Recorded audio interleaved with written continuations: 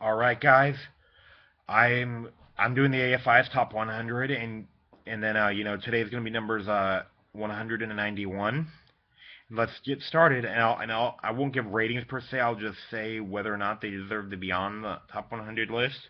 Number 100 is Ben-Hur. It's about two friends who were friends, but something happened and they weren't. And then it's long.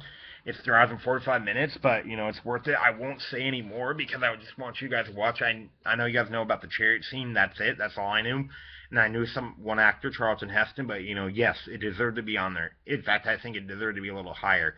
Number 99 is Toy Story. Yes, it deserves to be on there. I don't need to tell you guys the story. You guys know the story already. So yes, it deserves to be on there. Number 98, um, Yankee Doodle Dandy. No, I sat through this one barely. It's just not my thing. I love musicals, but except like this one is too old. I mean, you'll see an old movie I love, but still, like this one, I just not for me. So I'm gonna have to say it's on the fringe because it did do new stuff. Now 97 Blade Runner. No, no. I mean, I'm indifferent to this one. I mean, I don't hate it, but I don't love it. I've only really so I like some things and I hate other things. So yeah, no, I'm sorry. 96 is Do the Right Thing. Oh, yes, yes, yes. This movie should have won Best Picture. It's about race relations in New York on the hostage, and it's all set on one city block. Go and watch it. Go and watch it. Yes. And then 95 is The Last Picture Show. Definitely, definitely. If you look at the movie as one big giant symbol, then you'll love it. It's in black and white. It's very, very slow, but the characters are interesting. So yes, yes, it definitely deserves to be on there.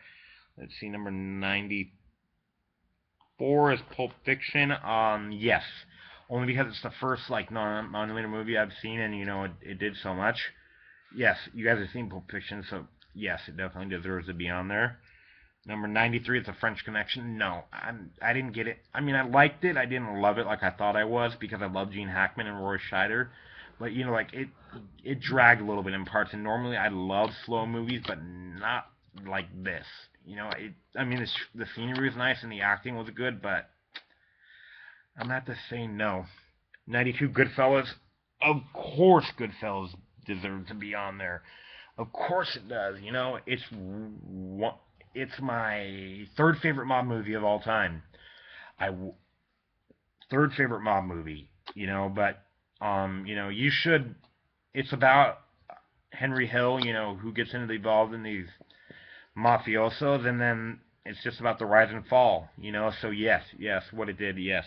91 is Sophie's Choice. Absolutely. Meryl Streep's performance alone deserves it. She delivers a perfect Polish accent, and then yes, yes, it's about this woman who's went through a lot, and then of course she has to choose between two men, but that's not a choice. I will not tell you her choice. Okay, so yes, I'll see you guys in numbers 90 through 82.